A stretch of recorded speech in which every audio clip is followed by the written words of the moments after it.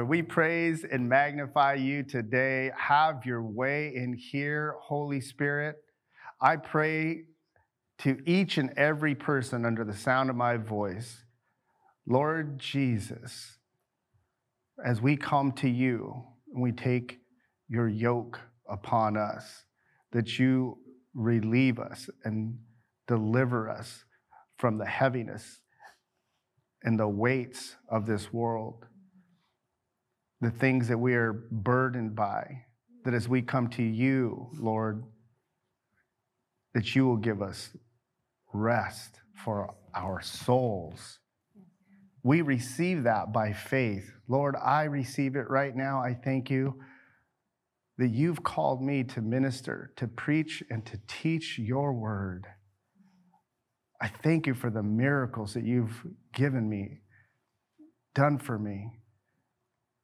I thank you for saving my soul and that it's an ongoing process. I'm so grateful to you, Lord. Have my voice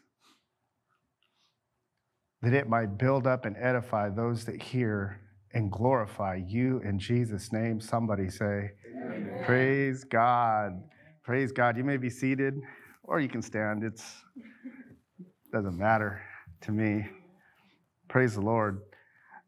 I want to continue to build on what the Lord has been putting in my heart about kind of the topic, if I could identify it in one word or point to one word, is balance. And then what scriptures the Lord's been using to kind of, the word kinda and God. That was all of me, because God is not a kinda God. He's a kind God, but he's not like, well, he's kinda. That's the Holy Spirit. Thank you for that instruction and correction in righteousness. Righteousness. I want to build on that as it pertains to us having a balance point. How many of you have been in a position physically, mentally, financially, anything that you have found yourself out of balance, right? I want to kind of point a little bit more direction to the mental part of being out of balance. And the prayer that I prayed the Holy Spirit prodded me this morning was out of Matthew 11, and I'm just going to give you some of this tasty word here. I believe it's so important why we everybody's heard of the gospel, right? It's so important why we should have a revelation or an understanding about who Jesus is, why he came, and what the gospel really is. So gospel, as you look up that word, it's literally translated good news. But what's more important is to understand good news about what. So scripture is, for us, God speaking to us. The gospel that he speaks is good news, but it's the gospel of grace. The gospel of grace, which I preach, Paul said. Grace. It's this good news that Jesus came, died, rose again, that we might have reconciliation with the Father as we believe on Jesus in our heart. Jesus said, I won't leave you alone. I'll send for you another, a helper, a counselor, a guide, somebody that would give us direction, something that this power that comes from on high that is equal to God and Jesus, the Holy Spirit. He said, I'll leave you with the Holy Spirit. See, when you're led by the Spirit, this is what Jesus was ministering about when he said, the sheep know my voice. He said, I'm the good shepherd and the sheep know my voice. The reason we get out of balance in our thought life is that we're listening to the wrong voices, right? We're listening to our voice based on the things that we see outside in, a circumstance which can change, but we think that that is our truth, and we meditate and marinate because we can see it, touch it, feel it, think it. Thoughts can actually, as you think on them enough, they can raise the hair on the back of your neck. They can freeze you, paralyze you with fear. That's how these thoughts are. So when we get caught up in that, it's like we can't hear the frequency or the voice of the shepherd. So Jesus ministered this in Matthew 11:28. starts with just beautiful direction. He says, come to me. Come to me. That word come, it's the same word that he said to Peter when Peter was seeing Jesus walking on the water. He said, Lord, if it's you, bid me to come. And all Jesus said was come. He didn't say, hey, I know you're going to lose your faith in a little bit. Let's just skip the process, teach you a little bit more. I know you're about to sink. No, he's always willing. And so he says it here. He says, come to me, all you who labor and are heavy laden, and I will give you rest. Take my yoke upon you and learn from me. I am gentle and lowly in heart, and you will find rest for your souls. For my yoke is easy and my burden is light. Oh, that's so good. This yoke, the image that I got, I don't know what you get, but I was thinking back in those days that how they would plow, right? They'd have this big, powerful ox, like kind of short and stocky like me, but had more power.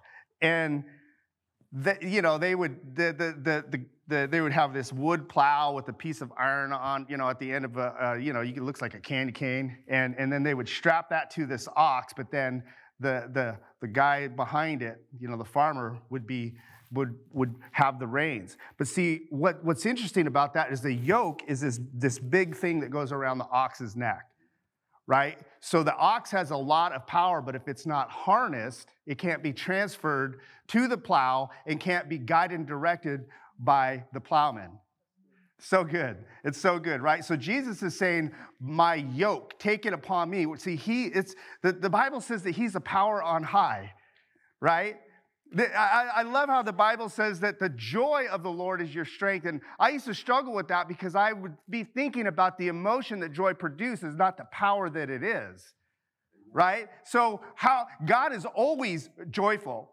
The psalmist says, let the Lord be magnified who takes pleasure in your prosperity. I shared this last week in a different way, but God, he is joyful. And he's brought pleasure when you are brought to a place of increase. And Jesus is saying right here, this is how you do it. Come to me. Come to me. Take my yoke upon you. It literally means be joined to. Be joined to.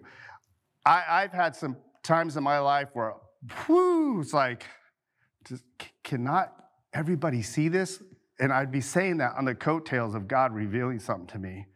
I've had it happen like in a public place.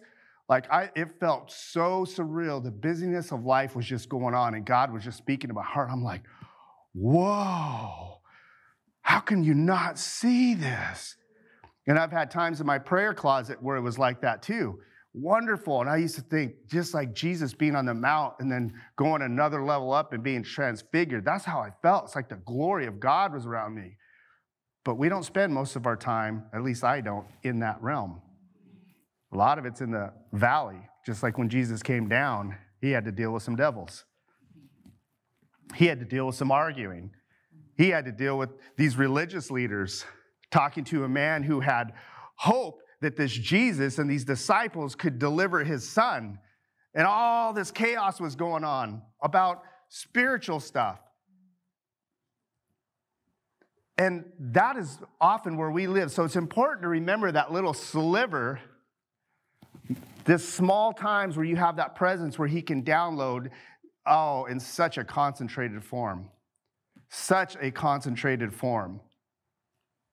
But see, if we're not having those moments, it doesn't mean that God isn't wanting to have those. It doesn't mean that you're deficient. It just means that there's a process in which we grow, just like a child.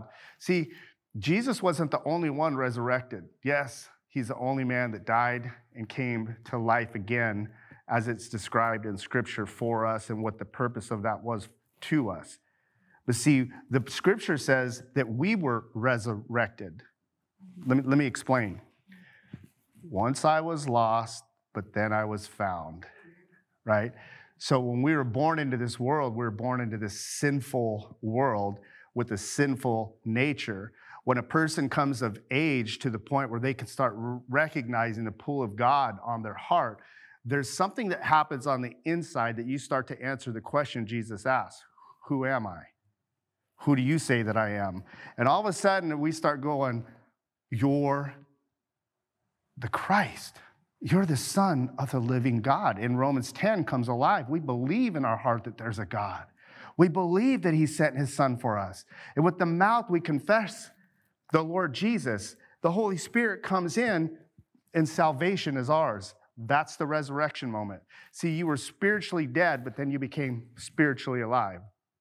The Bible says that you become a new creation, a spiritual creation. You become a living spirit. Well, wasn't I alive before? You were. But now you have the Spirit of God that dwells in you, and you become a spiritual infant. I'm sharing this because if you're anything like me, I often beat myself up going, well, why am I not on the pinnacle and hearing your glory all the time?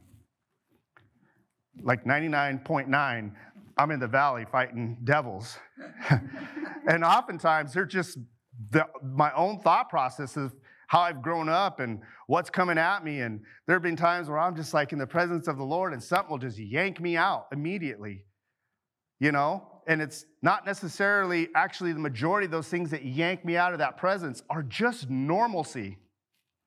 Just total normalcy. Like, a chicken will right when I'm in the presence with the Lord. What are those chickens doing? I mean, I was just having this peace. It's just normalcy that will pull you out of that. So I want to go back to being in right standing with God. So it's the gospel of grace, but righteousness, trying to find this balance point. I'll give you some foundational scriptures that the Lord's put in my heart. So 1 Corinthians chapter 15, verse 34. 1 Corinthians 15, 34. 1 Corinthians 15, 34. 1534. That would be a good pin number for something.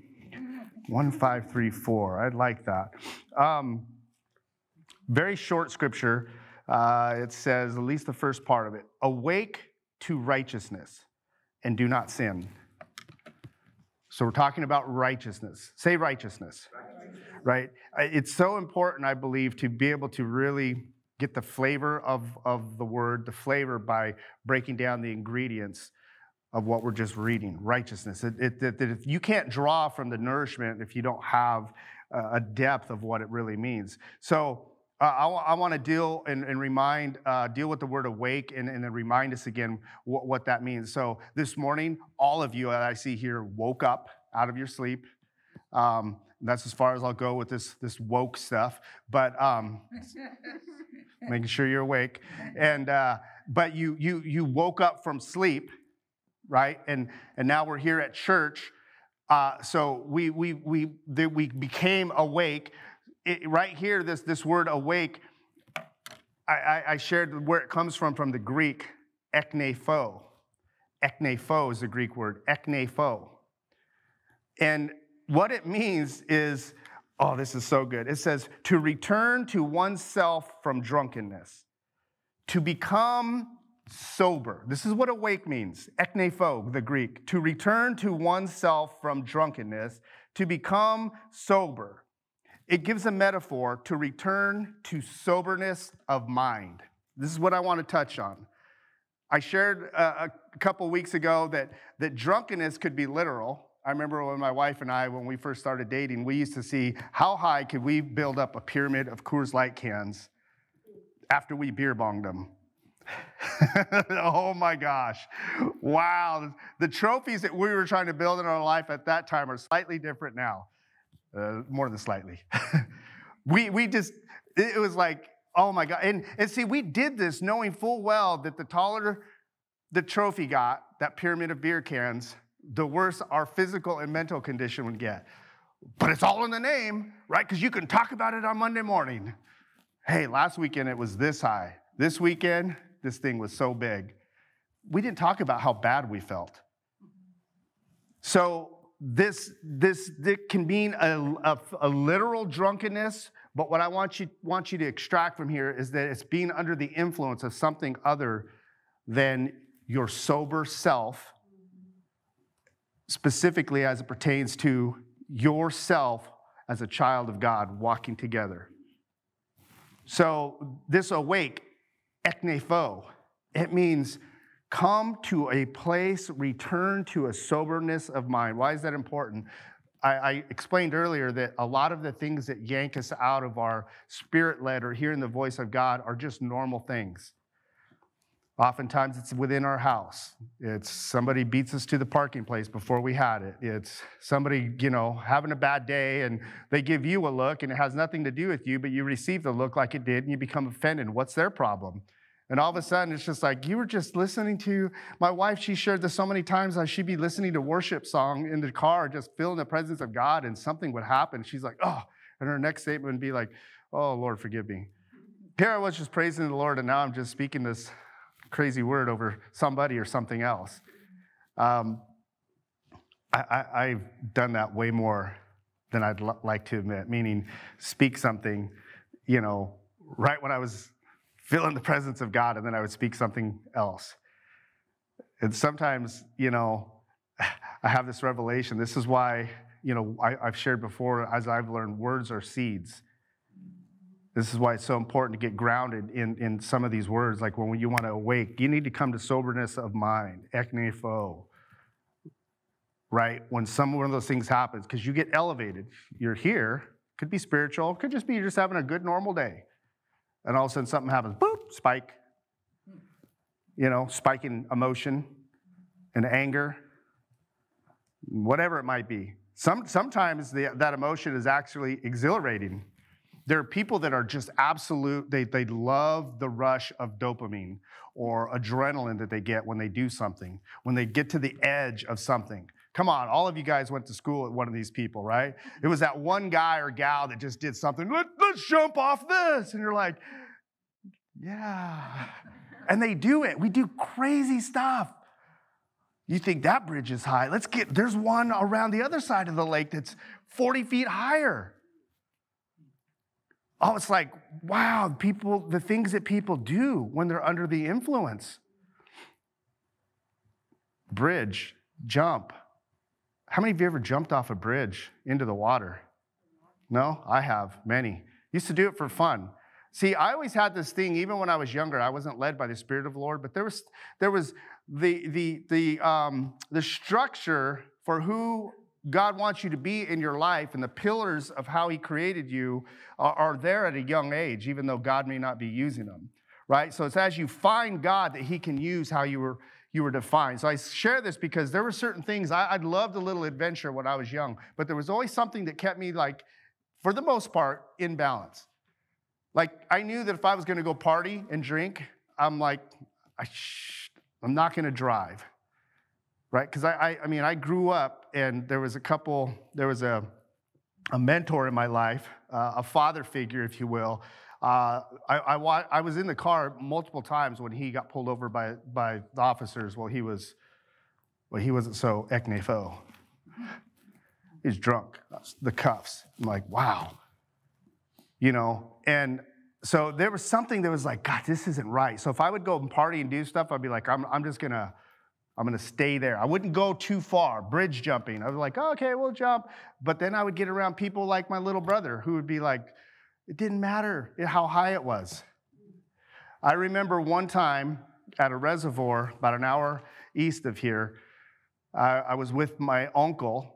He was older. I was a teenager, mid-teens, and I was also with this father figure, and we were camping at this lake, and, as tradition would have it, we would maybe leave on a Thursday night or a Friday night, but typically within, 16 hours, an afternoon, a late night, and an early morning, all the supplies that they planned for the weekend, specifically barley, beer, were gone. So we would go on this traditional beer run to this local town.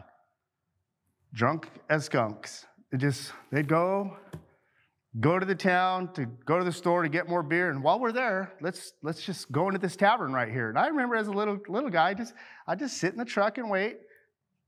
Oh, you're saying, that was our normal. I was, didn't have video games back then. I was happy. They'll be out in a few minutes. On the way back to the lake, this one time, my uncle grew up in the streets of California. enjoyed a little bit of nature, but wasn't real versed in a lot of these aspects. But I remember this one time, I was old enough to drive, praise the Lord, but I had a few in me. And they're like, let's jump off that bridge as we were going over it. I'm like, let's not, because I know this bridge was really high off the water. The lake had receded. The stream was just at a point where it backed up. There was no current. Certainly it was deep enough, maybe 15, 20 feet deep, but it was very, very high. And they were not in their right minds, but I said, well, let's just, they're like, hey, John, pull over. Let's just look. I'm like, oh, man. Even as I started to hit the brakes, I'm like, this is not good. I'm like, I know something's good. So we get out, and we start looking over, and it's like, whew, I grab a little rock. Oh, boy. And my uncle is not the light, but he was lit. I mean, just, I'm going to do it, man. And I'm like, oh. And this other father figure of mine, he starts taking his shoes off. And I'm like, this is not good. Something inside me said I needed to do this before them. That may seem weird, but it was just like, I had to test what was going on. And that if I did it and they saw how far it was, and I could yell up from the bottom, and I'm starting to measure this, like I need to jump. I can't get too far forward, too far backward, too far off to one side. I need to hit this water straight. And so I kicked my shoes off, got to the edge, and they're like, you're going to do it? So I started to see that they had a little bit of doubt, and I'm like, okay, but I was committed. Off I go. And it was one of those jumps, I don't know if you've ever had one, where it's just like, you're in the air, like, shh. I'm like, whoa. It's like, you think thoughts. This is how long it felt. In the water I go. I hit it pretty straight. If there was a diving competition, there might have been some 8s and some 9.9s that came up, And I remember like whoosh, hitting that water and then curving under the water and feeling, okay, everything's okay, but that was, my heels stung, my feet stung, but everything else was okay. And I come up, and I'm just about to tell him, don't do this, and I hear, wow. My uncle was right behind me, and he landed sideways, forward, splat. I mean, it was bad. And I saw these bubbles and these rings as I was just trying to recover, and I'm like, no head popping up in them. And this was bad. So I'm starting to kind of like catch my breath and go over there, and I reach down and grab him by the hair and pull him up, and he can't breathe. He's knocked the air out of him. I mean, I pulled him. We swam just over to the side. I'm sharing all this because he was under severe influence of, yes, alcohol, but what that does is it makes your mind think that you can do things that you can't. That's what happens when you're not in a right state of mind. So when the scripture is talking about awake, eknepho, a soberness of mind to righteousness, and do not sin, that scripture says. Righteousness, I share that's that Greek word dikaiosune, and it literally means, in a broad sense, one that is in right standing with God. God doesn't want you to take unnecessary risks. This is why Jesus answered with the word when the devil put him on a high place and said, jump. And he used scripture, the devil did. And see if God in heaven won't send his angels. He was quoting Psalm 91, but incorrectly. He left out part. It's like his angels have charge over you. So jump. But Jesus knew what was going on. He was like, you don't test the Lord. So see, when you are awakened and sober of mind to righteousness, being in a state or condition that's acceptable to God, it'll keep you from sin, which is anything. It could be the very smallest of thing and the very biggest of thing that, in terms of sin, that it's just not in the right standing. As human beings, I'll share again that we tend to categorize our sin. Well, I looked, but they touched, so I'm better. It's not how it works. It starts right here. And so, having an understanding of allowing your mind to be in a sober place, when we have these peaks of emotion, highs and lows, that medium line across there is the balance point. And if we're hearing from the Lord, he can bring us to that. And it comes through being able to be in a condition or a position of submission to him, that he can speak to us at that point. So once you spend time with the Lord, I love the psalmist in 119. It says, I've hidden your word in my heart that I might not sin against you. So as you awaken and want to trust God, when you believe in Jesus Christ, the word is in there. But as spiritual infants in this new creation spiritually, majority of it is in seed form, meaning the word of God hasn't grown up and produced fruit. This is why Paul said, some of you by now, you should be preaching the gospel, but yet you're still on milk. What's happened? You forgot. He said, you should desire the pure milk of the word so that you can become mature. See, a child needs to be fed, but we're supposed to teach them. See, in an infancy stage, there's certain things they can't do, but it's amazing if you just challenge them enough. We've done this with our grandchildren. It's like, let them hold the bottle, and their fingers don't even work, and they're, doing this stuff.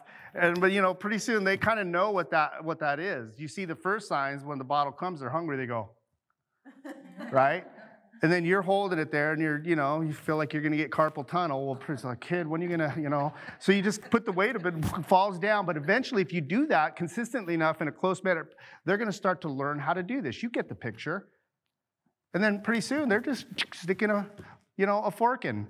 Our boys, when they were, we had twins to start off with. It's like, how do you do that? I don't know. I don't remember. I have 2 grandchildren now. One of them is like, wow, how did we do that? But with them, I just remember putting them in high chairs, and we just throw food on the high chair, and they would just, They ate with their hands for so long. Now, with the experience that I have, I started to teach Mateo, when he was months old, how to use a fork.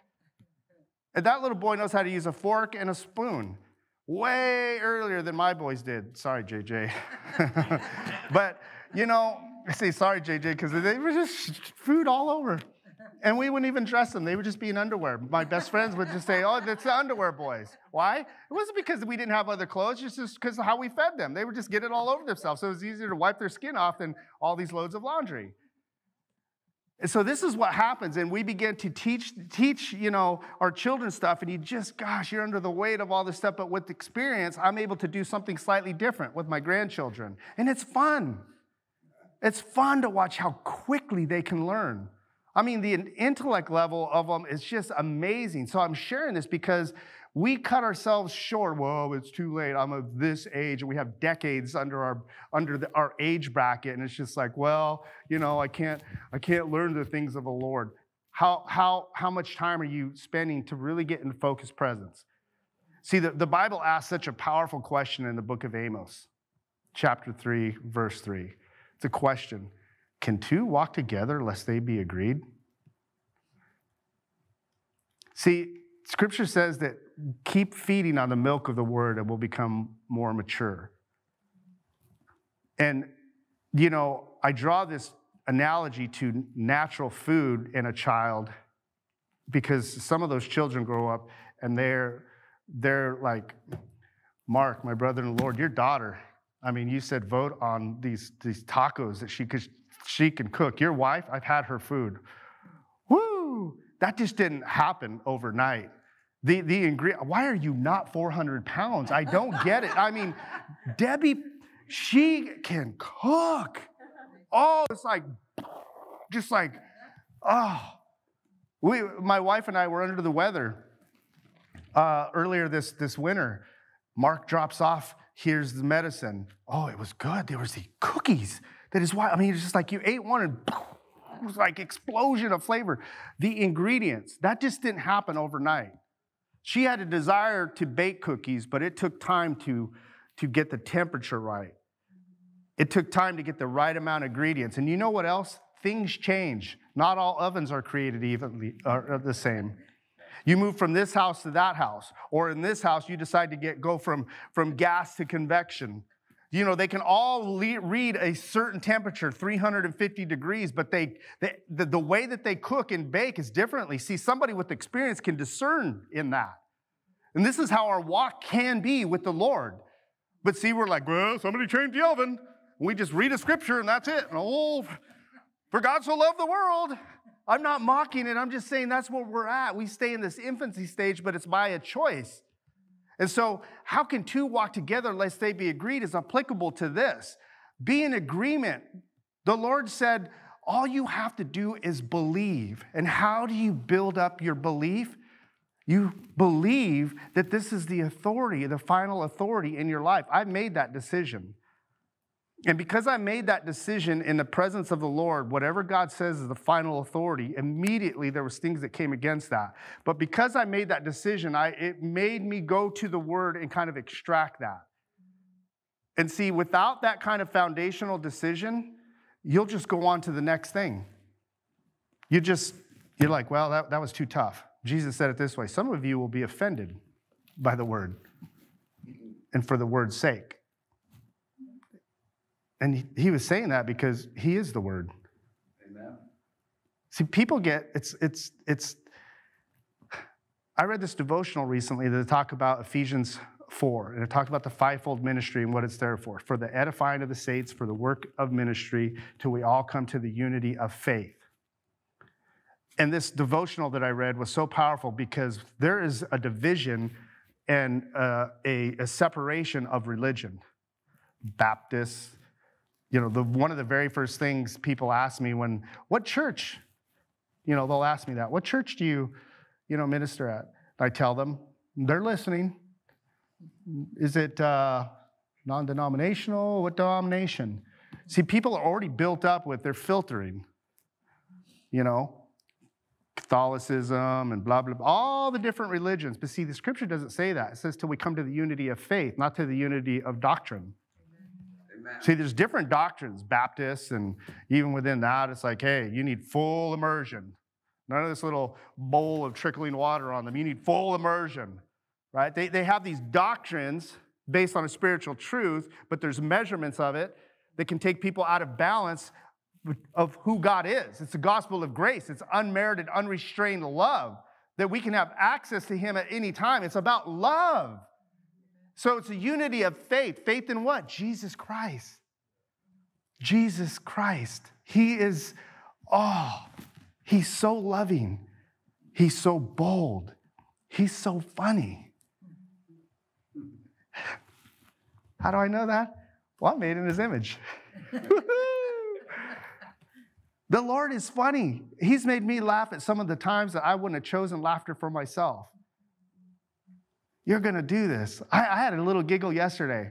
This is a small thing, that I had. And a couple weeks back, my wife and I, we decided we were going to go. We go to this particular store to get this particular type of food in kind of a real bulk. It's a better price, And so my son goes, hey, I'd like to go in on that so I don't have to buy that big old thing myself. We're like, sure, no problem. I was going to go down. I'll take a look. So I go down there, and the price was like almost $2.50 more per pound than what we normally did. I'm like, well, we need to get one. We're out. So I get that. And my son, just a few days ago was like, hey, do you guys still want to do that? And I'm like, yeah, we're out of that again. And I'm like, well, he goes, I'd like to come pick some up tomorrow, which is today. And I'm thinking, oh man, that's gonna be expensive. I want him to get the majority. And I'm like, you know what? I'm gonna go by faith. And I got in my vehicle and I started to go to this place and I started to pray, Lord, please let the price be. And I stopped. I was like, in this natural realm, retail places set their ads. Whatever. It's not like it's going to be like, X amount of dollars per pound. I say the prayer, and all of a sudden the whole management team, before I get there, change the price of that, for I've heard on high. No, God is a practical God. And so I stopped that prayer, but see, I wanted to use my faith, and so I started to say that prayer. I paused, but I'm like, you already saw this. You already saw this. I'm like, I am going to smile because this is what favor is like. God knew that it was on my heart to have this happen. I'm talking about food here, people, but this is how fun it can be walking with the Lord.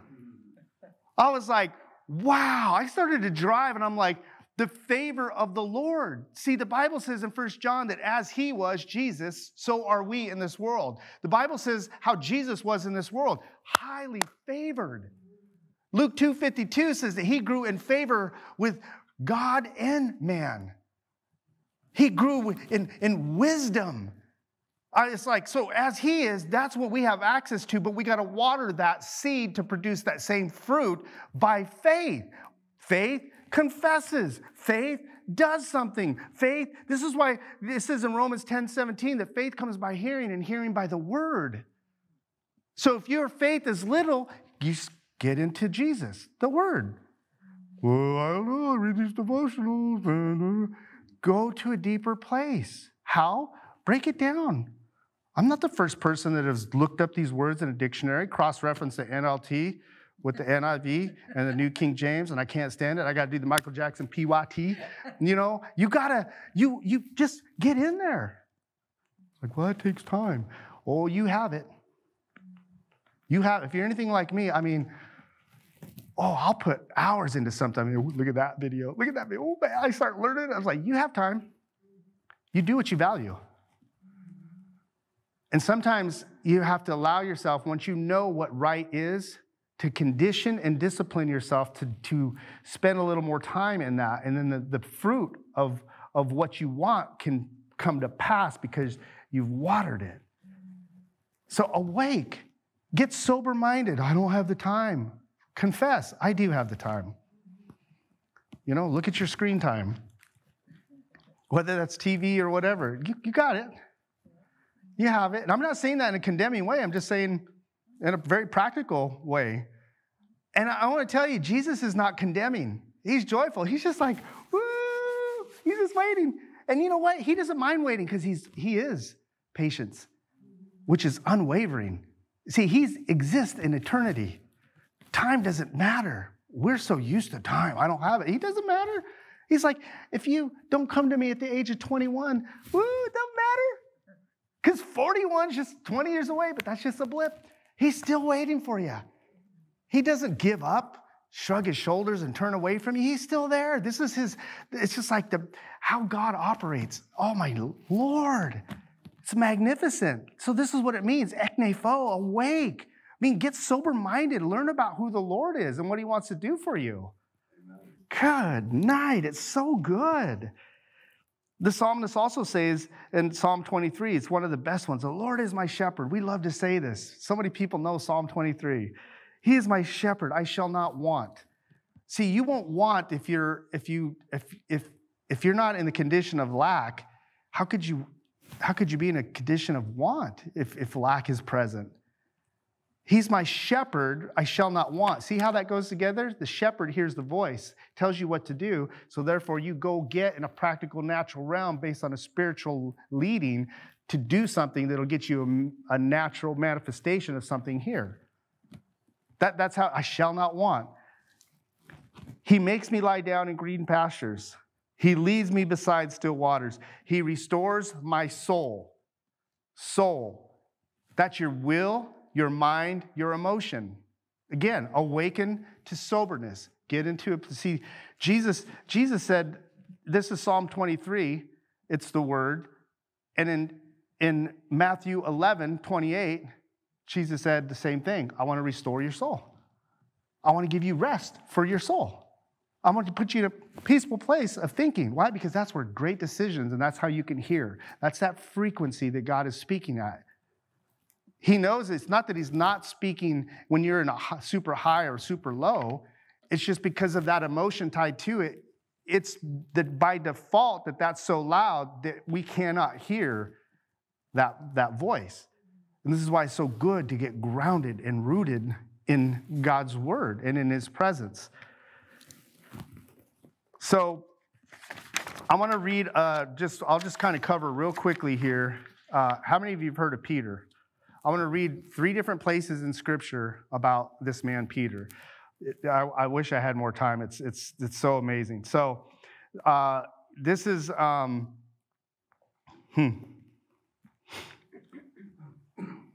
this is so good. This is Peter. Well, Jesus is starting to be questioned. He's been taken into custody by all the Jewish leaders. This is Mark chapter 14. This is about Peter, verse 69. And it says, a servant girl saw him, that was Peter, and began to say to those who stood by, this is one of them. But Peter denied it again. And a little later, those who stood by said to Peter again, surely you are one of them, for you are a Galilean, and your speech shows it. How he talked showed. Verse 71, then Peter began to curse and swear and said, I do not know this man of whom you speak. And immediately the rooster crowed a second time. And then Peter called to mind the word that Jesus had said to him, before the rooster crows twice, you will deny me 3 times. And when he thought about it, he wept. So we get so self-condemning, even when we have walked with Jesus. And this is why Peter, he's one of the many, many awesome examples of men and women in Scripture that we can draw from.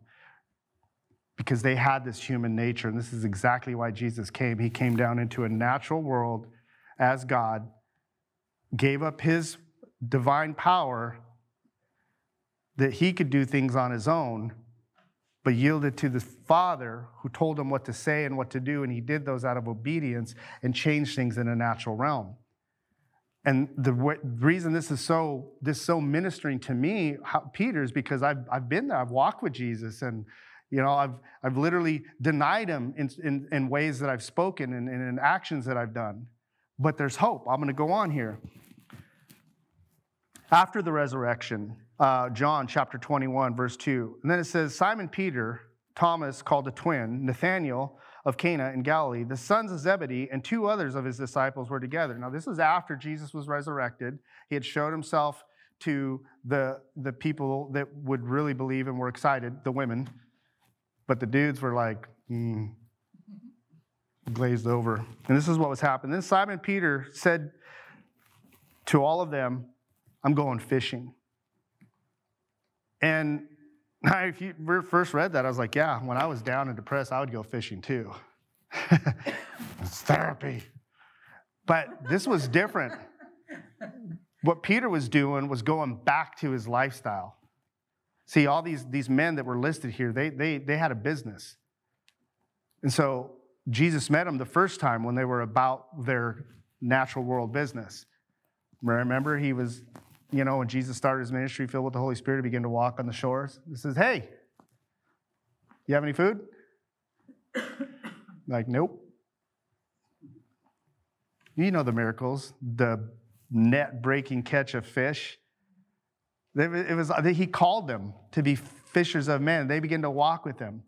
And then he died, told them that was going to happen. In fact, he pointed to all Scripture, and all the prophets, beginning with Moses and all the prophets, that's prophesying about him, the Son of Man. Even at one point, Peter was like, no, far be it, Jesus. This is not going to happen. You're not going to die. Jesus is like, get behind me, Satan. Peter wasn't Satan, but he was talking about that spirit. I got to fulfill my promise. So Peter knew. But yet after Jesus died, and then he heard the rumors of him rising again, he was in such a weakened state.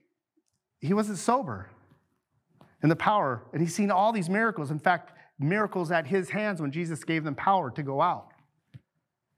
And he goes, I'm going back to what I was doing before. I'm going back to my old life.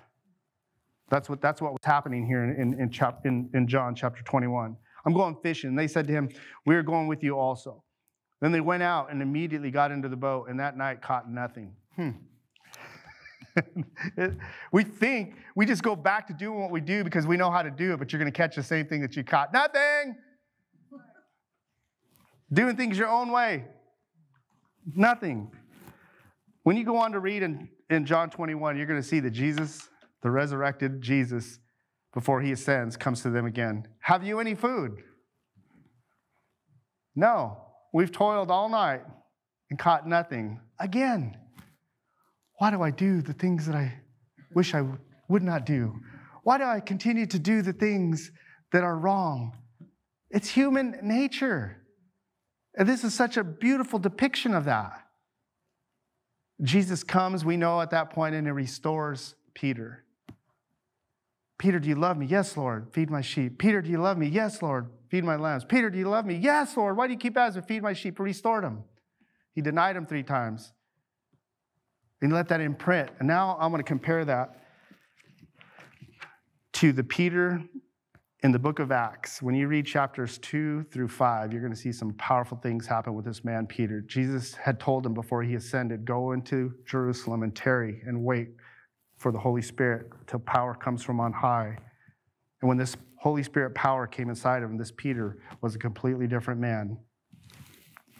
The Bible says, I wish I had time. But again, this is I'm going to read in chapter 4, verse 12. This is at the coattail of Peter and John walking through the gates called Beautiful. And there was a man there from 40 years, from the time he was a child, that they would bring him there. And the man was asking for alms. And this is so interesting because Jesus walked through those same gates. So if that man was put there daily, Jesus saw him. This is how good God is, right? He knew Peter and John and would be going through this in the future. But now Peter, being filled with the Holy Spirit, begins to walk through and sees the same man. And the man, looking up at them, expecting to receive something, Scripture says, cries out to them, alms. And Peter stops and looks and says, gold and silver, in essence, money I don't have, but what I do have is Jesus. And he reached out his hand and that miracle happened. And all of a sudden, these Pharisees and scribes and Jewish leaders thought they dealt with Jesus, but the power of the Lord was now in natural men who were once denying Jesus, but now filled with his power and speaking, hearing that frequency, awakened to righteousness, and they were able to do miraculous things. And this scripture in Acts 4 is on the coattails of all these things happening. And it says, Peter was ministering, and he says, there is no salvation in any other, for there is no other name under heaven given among men by which we must be saved. This is what Peter was ministering. Now, when they saw this, all these Jewish leaders and these scribes, they saw the boldness of Peter and John and perceived that they were uneducated and untrained men, and they marveled and they realized that they had been with Jesus. See, when you have the Lord in you, people will look at you and go, there's something different about that person. If this was different than the servant girl, they said, hey, we saw you with him.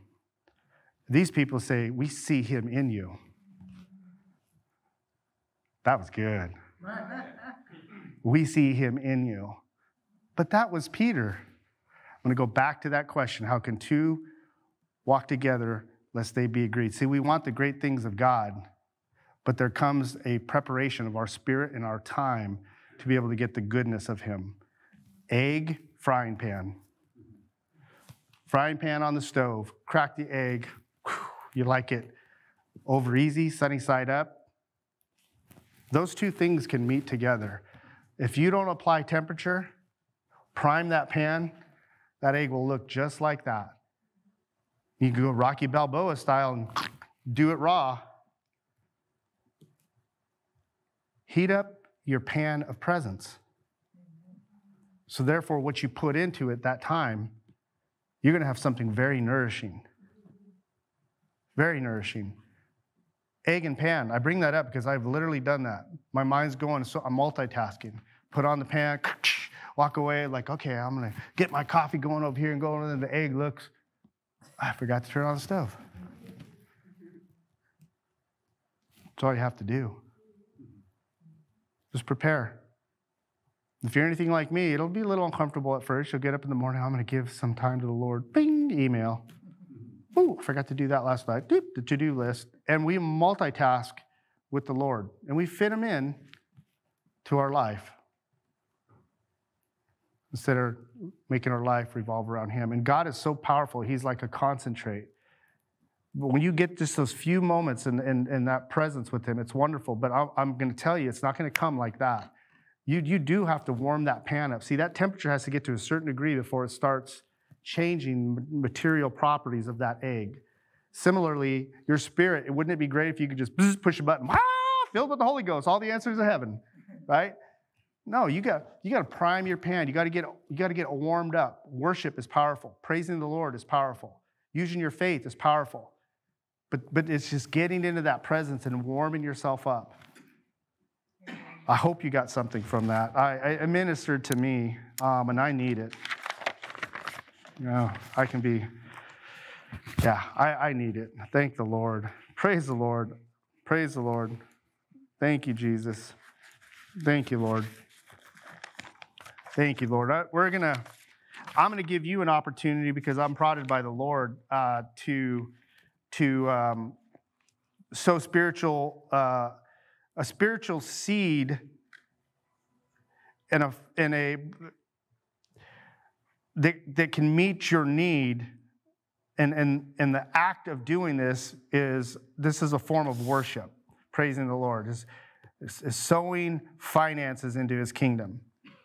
It's a powerful thing. I mean, it's so powerful. It just amazes me how many times it happens in my life, that just that spiritual law of sowing and reaping. I'm not going to say a bunch more about that. This is an opportunity for you to really seek the Lord in this particular area, but I'm going to pray over your seed. Father, I thank you that as you put on our hearts to sow into your kingdom, we know what the Word of God says. I've said it so many times, that you will open up for us the windows of heaven and pour out such blessing that there won't be room enough to receive. And that it comes with the power that you work on our behalf. And the word says that you will rebuke the devourer. That is the enemy and the forces of evil against us. You will rebuke that power for our sakes, and he shall not destroy the fruit of your vine. In Jesus' name, amen.